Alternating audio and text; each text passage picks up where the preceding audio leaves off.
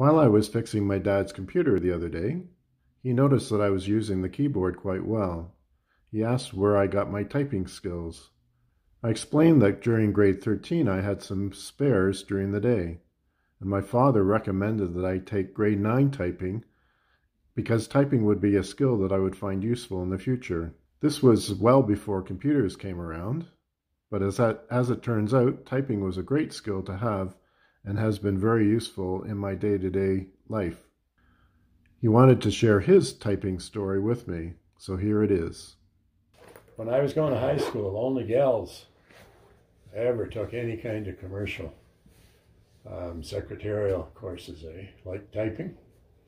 And so when I was in grade 12, taking Latin for the third or fourth year, there was more Latin students than they could accommodate in the class full time. So they picked out 10 guys with the highest Latin mark, and they put us in a typing class that needed more people. And that was just just terrible, to do to guys. And anyhow, there was no discussion. It was you're doing it. And so we had Latin half the time and typing half the time. And by the end of the semester, we did a typing test, and I was doing 45 words a minute was the test.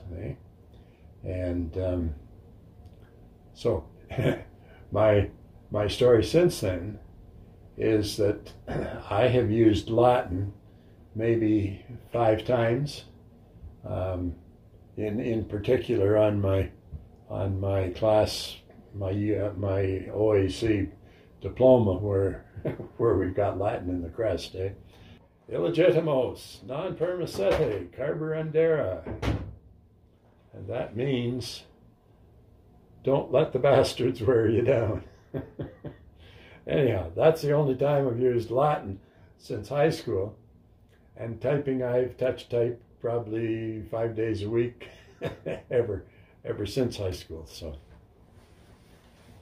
that's my story.